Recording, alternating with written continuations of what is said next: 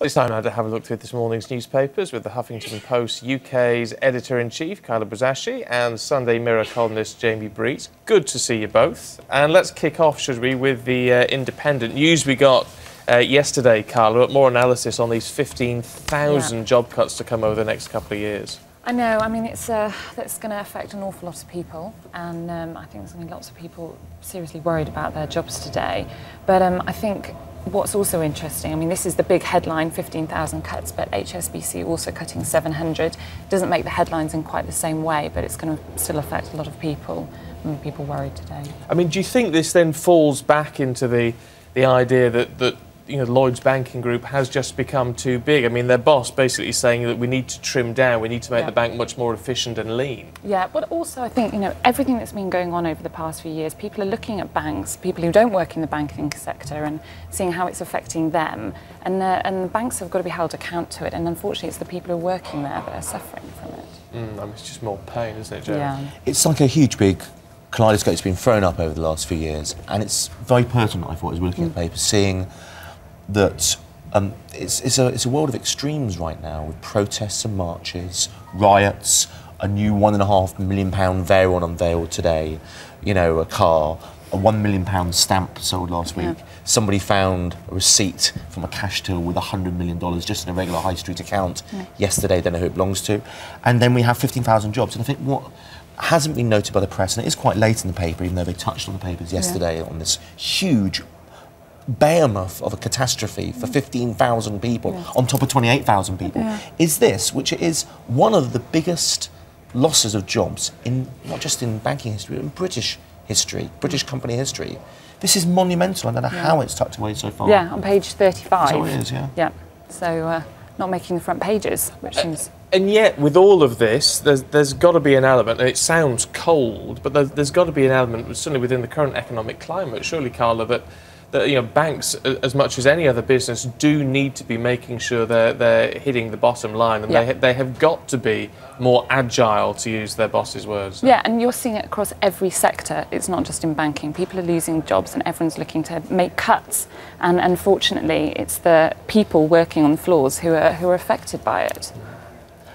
I also noticed elsewhere in the Mail that the former boss of this bank, I nearly opened a bank account with Lloyds 2 Fridays ago, new business account, is doing effectively nothing according to the paper, and he's being paid £100,000, 100,000 bags of sand a month for doing nothing. A month? Yes, a month.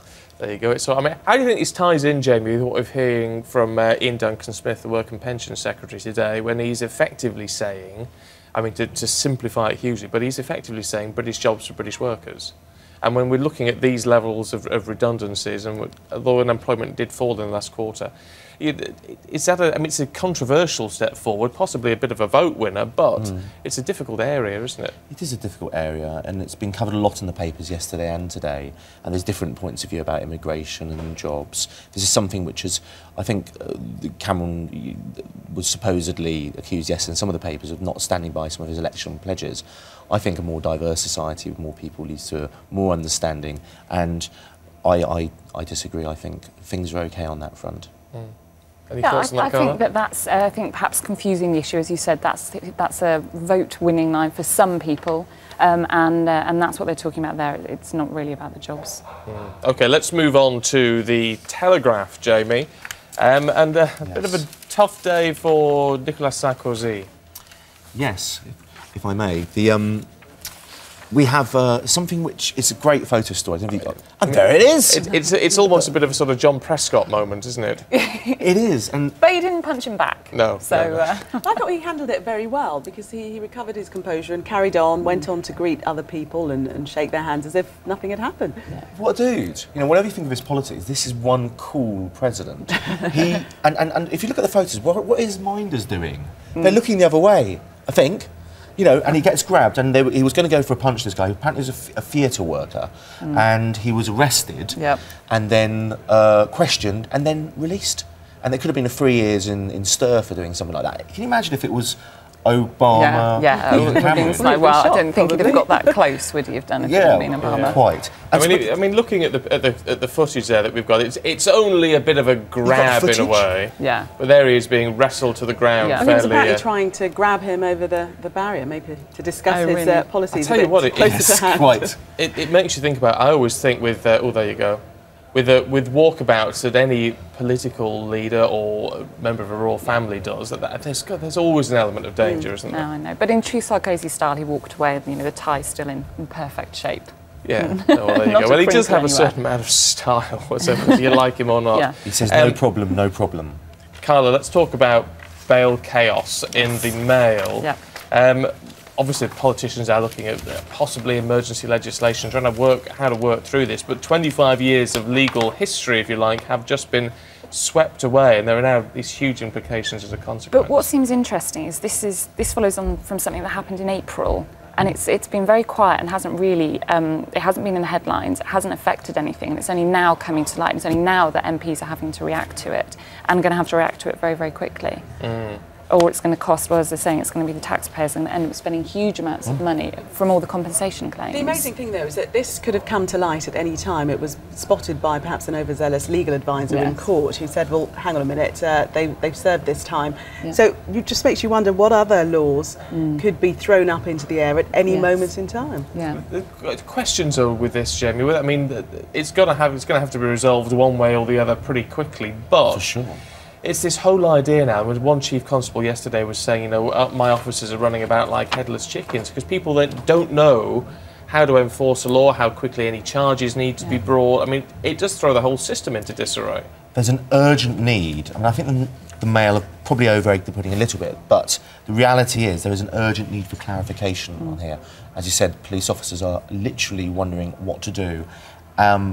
In some cases, the head of Scotland Yard has said here, interestingly, the ruling not only overturns 25 years of police interpretation application, but, I quote, we are very, very concerned.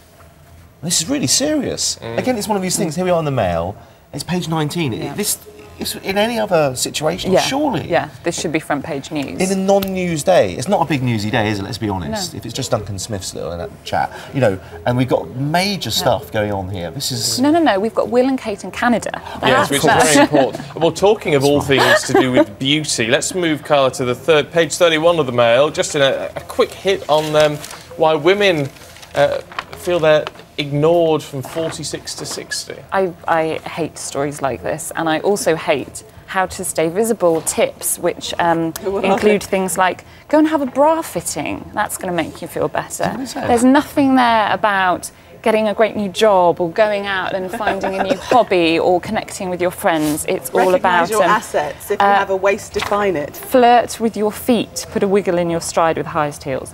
This is well, you never know. It might work. It might work. Jamie, Carla, good to see you. Thank you very much indeed for taking us through the papers. Let's get a roundup of all the sport for you right now. Jackie's down at Wimbledon. Thanks, Stephen. It is men's semi-finals day today. Andy Murray not dreaming just yet of lifting the Wimbledon title, but he's got Rafa Nadal today in the semi-finals, and he's got a great chance. He's going to have to be at his best, though, because Nadal is the defending champion and the world #1. But Murray looking good so far. He's been in the semi-finals twice before. Will it be third time lucky?